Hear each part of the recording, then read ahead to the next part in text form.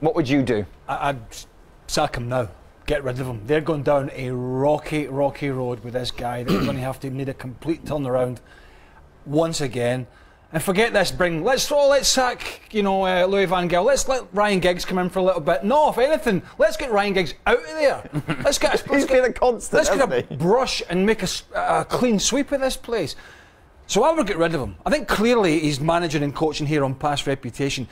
The worry I've got, or the concern I would have, I don't think Mourinho's a perfect fit for Man United, but I look around and it's looking like Guardiola's going to go to Man City. Ancelotti's going to go to Bayern. Why is he not a perfect fit? Because, okay, they want really attacking football. They want somebody who's going to give them a nice global brand. He doesn't quite fit that.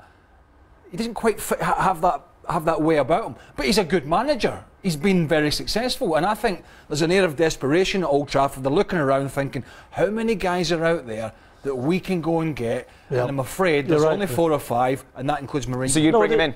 I would bring him in because I think they're going to get left behind if they don't do it. I mean, we've been speaking about it for on many occasions about when the Liverpool job's coming up, what's going to happen with that.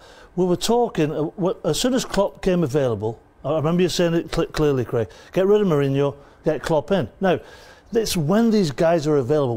What type of manager is around in the world that the board are going to trust such a massive juggernaut as Manchester United with? And there's not many people around. And Mourinho's probably the best one. And I agree with you. I think that watch Manchester United is absolutely dreadful. Yep.